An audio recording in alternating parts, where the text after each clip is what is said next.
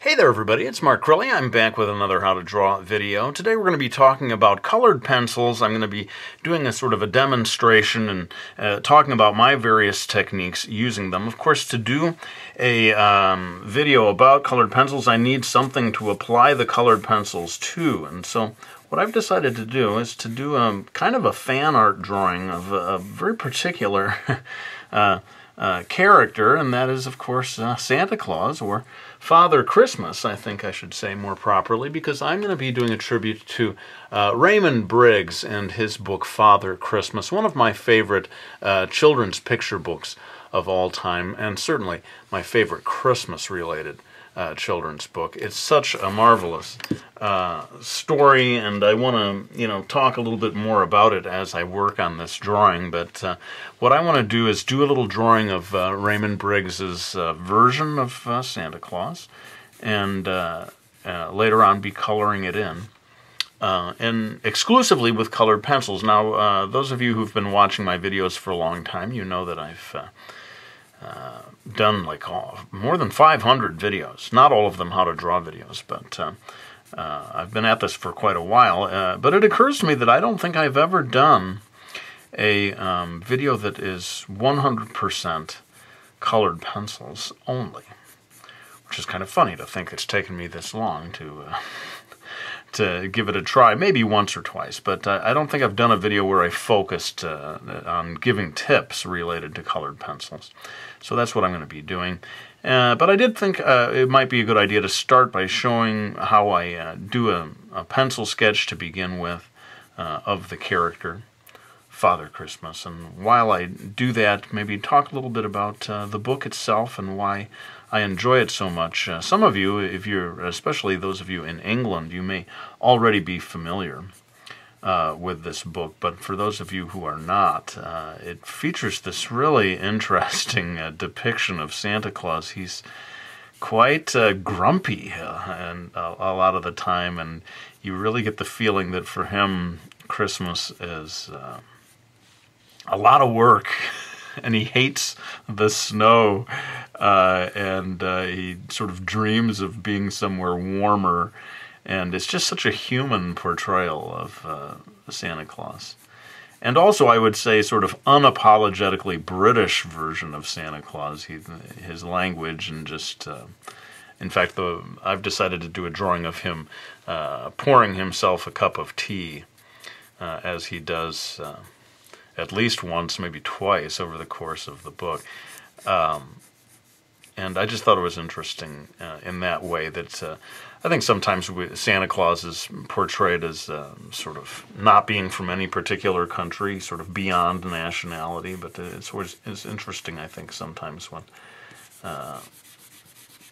I'm erasing the line here of the table. I want to give myself a little more space. I think it's interesting to see a very British Santa Claus, and he's like, I think the last house that he has to deliver presents to is the Queen of England, Anyway, so I thought those of you who had never seen that book, you might want to check it out. I could also say a word right now about children's picture book illustration. I suppose my channel is here on YouTube is known, to whatever degree it is known, for manga style, anime style illustrations. But actually, children's picture book illustration plays an important role in my life, because when I went to college and majored in art, my mentor at Kalamazoo College was children's picture book illustrator David Small. And so in a kind of a formative period of my life, I was looking a lot at children's picture book illustrations, specifically David's illustrations. And to this day, I'm a big fan of children's picture book illustration. And who knows, depending on the response to this video, maybe I can do more such videos that relate to picture book style illustrations. I mean, it's kind of funny to even try to talk about that because there's so many different styles that fall within the category of picture books. that you can't, it's almost impossible to make any generalization about them. But I suppose I would say you know them when you see them sometimes. You see a certain type of illustration, you're like, oh, that looks like it could be from a children's picture book. Anyway, I think I've made enough of the sort of prefatory remarks here, and I do want to get on to giving advice about colored pencils. So what I'm going to do is, in time-lapse, I'm going to go ahead and finish up my illustration here of Father Christmas, and once that I've got the pencil lines in place, I'm going to come back and do, hopefully, as much real-time as possible as you watch me use colored pencils to color it in.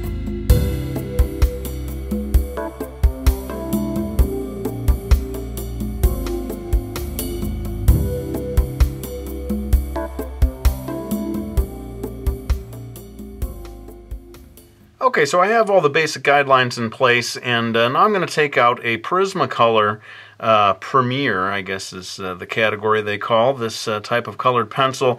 It has a fairly soft lead to it. I don't think lead is the right word, but the material of the colored pencil itself is quite soft as it goes down onto the page. A little bit waxy, I would almost say.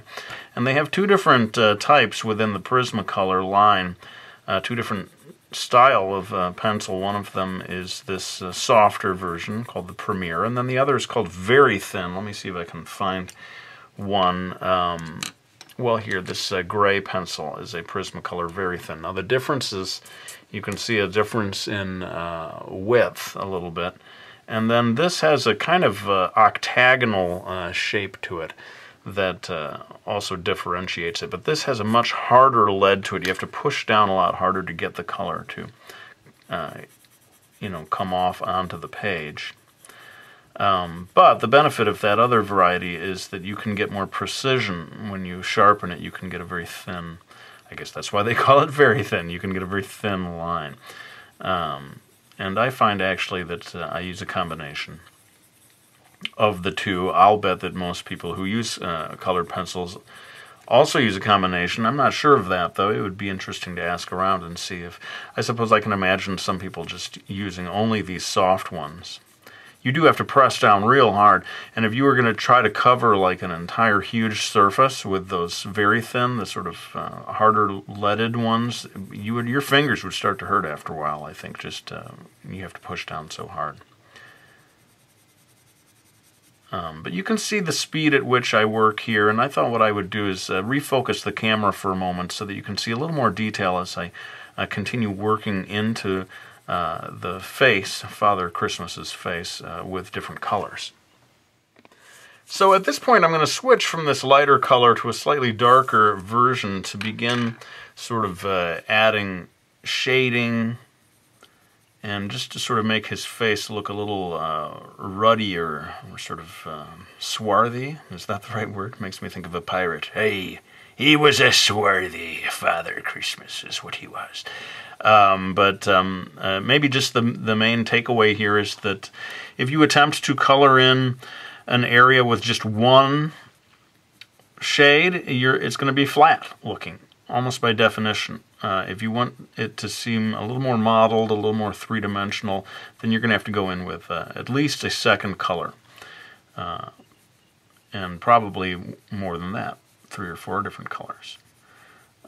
This is unrelated to children's book literature, but I've always admired the paintings of Norman Rockwell. If you look at his oil paintings, when it came to the flesh, there were so many different colors mixed in there.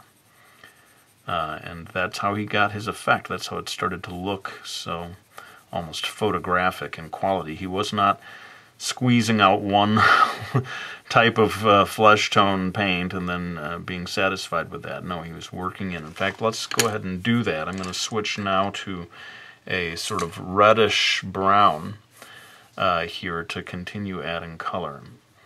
And in this particular circumstance, Raymond Briggs, who came up with this version of Santa Claus, certainly did not hesitate to give him those aptly cheeks and make him quite red. So yeah, maybe even beyond what we would normally expect on a real human face, except for maybe a sunburned human face. His face is going to get quite red in certain points. In fact, I'm switching to a straight up sort of fire engine red here for the nose. Now, you know, there's no way that I'm going to be able to work at this pace for the entire video. Or it would be like a 2-hour, 3-hour video. But I thought I would at least do part of it real time like this, so you can see the speed at which I work. Now, one thing that might surprise you is that I hold off and do the line work at the end, which is to say the black lines that will eventually define his eyes and maybe part of his nose. I hold off and do that stuff at the end. My reasoning is that I can then decide where do I need a line. Maybe I don't need a line there, just let the color do the work for me.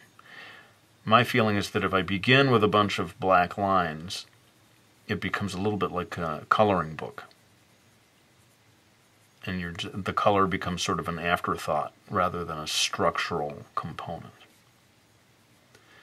Now I'm going to just hold on to this red colored pencil here and show you that sometimes if you feel like you can really commit to your color, like in the space of Santa's cap here, I'm just going to go for it because I know that I want this to be red. I want none of the whiteness of the page to be showing through. So I'm just going straight to dark red, which is a little different from some of my other, a lot of my videos I talk about starting light and then going dark little by little. Maybe this is to show you that there's just different ways, different paths. And I felt, especially with this Santa Claus, that I didn't have to worry about, what color should his hat be, right? I mean, it's just, that's all, that stuff is decided. It's going to be red, and the redder the red, the better, So I feel like in this particular circumstance, I can just jump right into the deep dark color, and you can see me just pushing down until I've kind of obliterated the whiteness of the page below and gone for a nice bold red color. Now that's not to say that that's the only color I'm going to use. Hang on, I'm going to actually do just a little bit of line work here, show you how I would use the white of the page here to create a sort of fuzzy, furry look. And I guess now is as good a time as any to acknowledge that Raymond Briggs, his original illustrations, look to me to be painted quite a lot rather than colored pencils. So it's maybe a little ironic that, that I chose this as my way of teaching colored pencils. But I thought that it's not that far, the look. From the painterly technique that he's using to the colored pencil.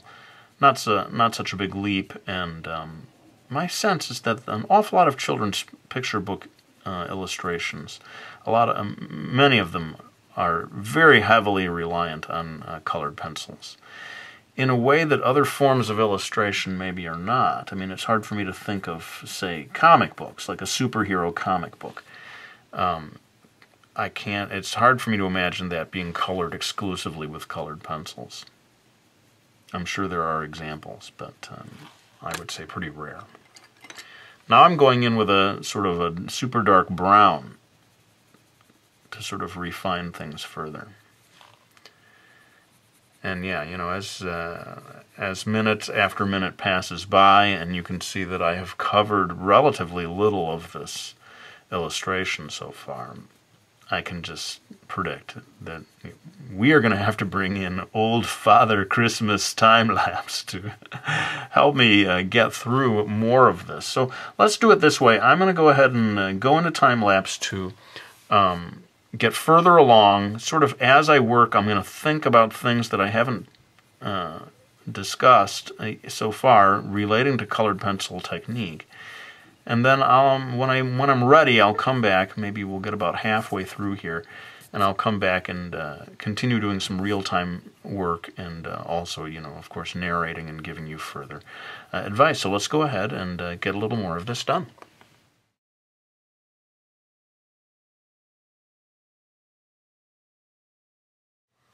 Okay, so I went ahead and finished up the coat, and, you know, basically the same technique that I was using up there in the hat. I thought what I would do now is start to work on the beard, and I'm using a sort of very pale brown beige kind of a color, this being based, again, on the original illustrations by Raymond Briggs. And you know, when you're shading or coloring in something that's white, right? You're sort of paradoxically stuck because you're like, well, wait a minute, it's white. Should I use a white colored pencil on a white piece of paper? Well, no one's going to see anything. So what you have to do is maybe cheat things a little and add touches of subtle coloring. I very frequently will see people use blue. To indicate shadowing or just maybe give a little more form to an area that is actually meant to read as being pure white. And actually, you know, Raymond Briggs, his approach using, to me, I would almost call it like an eggshell beige kind of a color, is somewhat unique. I don't feel like I see that so often in illustrations. I feel like the bluish tint is almost a default among illustrators adding shading to white. I'll see like purplish colors. But there is a nice, as you can see, there is a nice sort of old-fashioned quality to this beige color, and you know, maybe I've picked up a little trick here. Next time I need to add shading to something that's white, I won't just grab the bluish shades like I usually do, but maybe consider this eggshell beige. Is that a proper way of describing this? No, I've pretty much gone in and used this one color for to sort of sweep across the whole area. I'm imagining light from the right here, so we're getting a little bit of shading going on the left, but it's not real harsh lighting. It's you know, hopefully a subtle lighting. But I thought I would also try bringing out a gray here, sort of a mid-tone gray. Now the original illustrations use what appears to be my beloved gouache.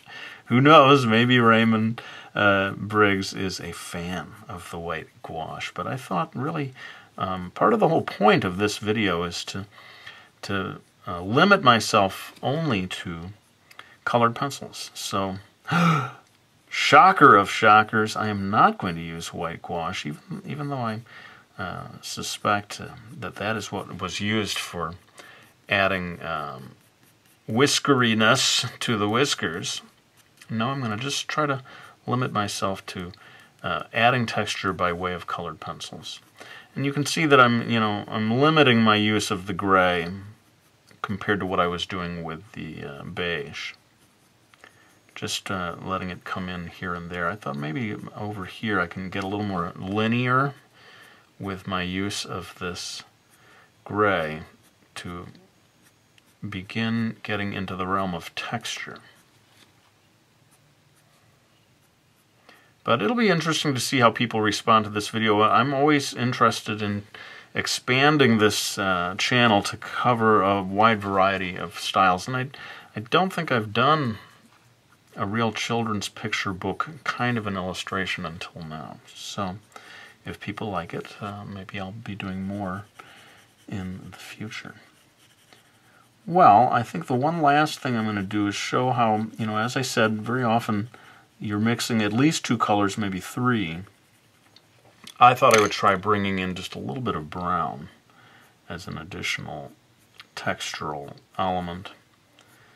I would say, as a general rule, the more colors you mix into an area, the more complex you make that color, the more solid, I don't know if solid is right, certainly the more finished looking it becomes.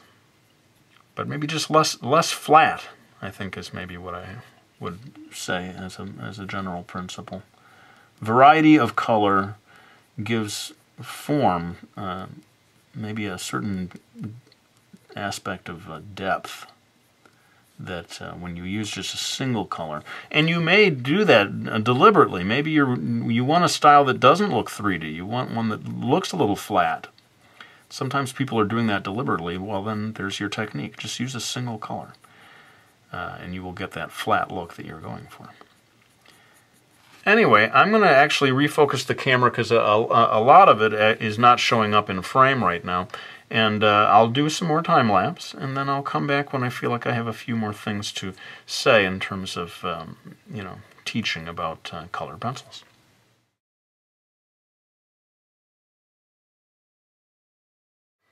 So I thought I would talk a little bit about how I'm getting this metallic effect here on the, not the teapot, the tea kettle.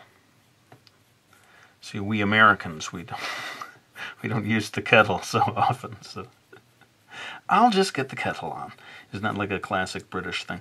Anyway, I wanted to talk a little bit about how I'm trying to get a metallic effect here. There is maybe primarily this light gray here, and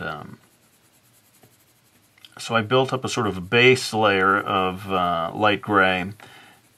And then, again, keeping in mind the light source of everything coming from the right, that's where I'm going to leave things white and then darken things. But I am, because it's made of metal, chances are that it's a very reflective surface that's going to pick up some bits of light from over there. And that's why I'm not bringing the color all the way to the edge here.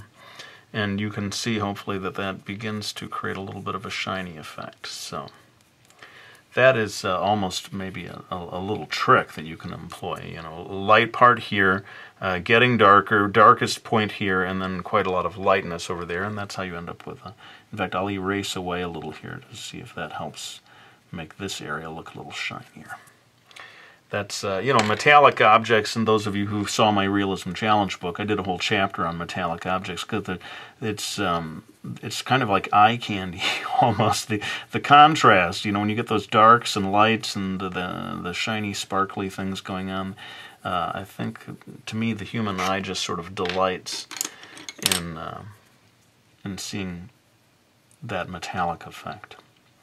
One thing I thought I could try, though, is to, instead of limiting this to just grays and maybe a bit of black, is to pull out a blue and show that that is a classic technique of indicating a metallic surface. The cold color blue tends to help sort of sell this as being made out of metal. I hope he's not burning his hand on this metal tea kettle that has come right off the stove. In any case, hopefully that gives you a few pointers on using colored pencils for creating a metallic effect. I'm going to go ahead and try to get a lot more done, because I feel like I've blabbed on, and I can see that I still have quite a lot to go. So let's go ahead and get a fair amount done, and then I'll be back maybe to give some advice prior to a final jaunt through to the end of the illustration.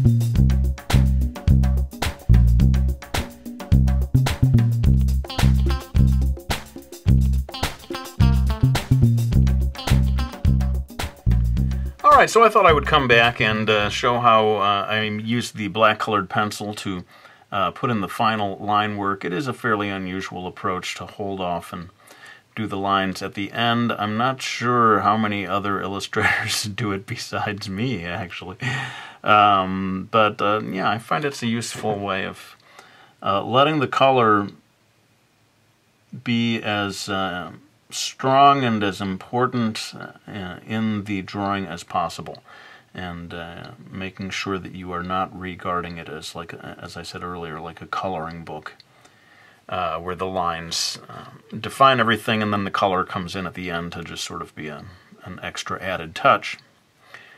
Who knows? Let me know if you've ever tried this approach, or if you've ever heard of anyone else using this approach. I should say in general that colored pencils, it strikes me as being a kind of a self-taught medium. I suppose there are art classes at the college level that would teach you the traditional use of colored pencils. I've never heard of them, though, and I certainly never took one. So what you're seeing here is just my approach that I developed over time, and indeed it's a little unusual because it's not even what I would normally do. Those of you who watch my videos, you know that I tend to combine colored pencils with watercolors, with like sort of a base of watercolors, or a base layer of markers, and then the colored pencils come in at the end. You could almost regard this video as a bit of a challenge video in which I forced myself to use only colored pencils.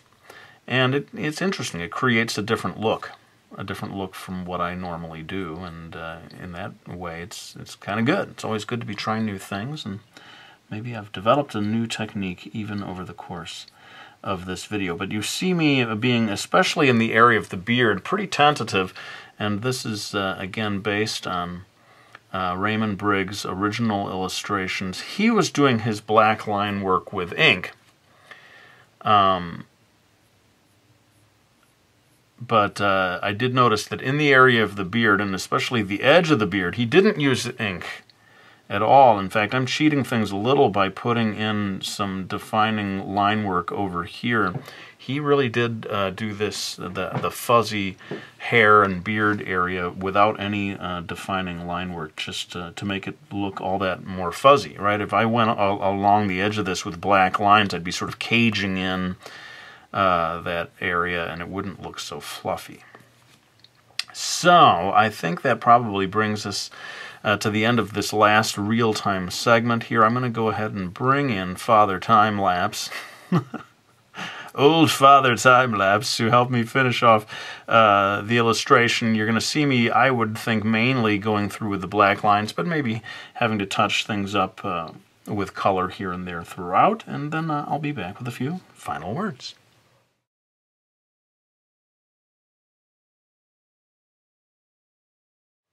Alright, well, there's my video on how to use colored pencils to add color to an illustration. Let me know what you thought of it, and let me know what you think about children's book illustration styles as a potential topic for future videos. I'd be happy to do more. I had a lot of fun doing this one. It felt like quite a change of pace from what I usually do. But let's go ahead and thank anyone who's supported me by getting any of my books, like Meeky Falls or Brody's Ghost, my 2 graphic novel series. Also, The Realism Challenge, my book about how to make hyper-realistic illustrations. And, of course, Mastering Manga and Mastering Manga 2, my How to Draw Manga books. And it's not my book, but hey, let's just put it in here. Father Christmas by Raymond Briggs. Just a fantastic children's picture book. If you've never read it, I encourage you to check it out, and I will put a link for purchasing this book in the info box below this video. But for now, let me go ahead and lay down this black colored pencil. I want to thank you all for watching this video. I hope you found it helpful, and I'll be back with another one real soon.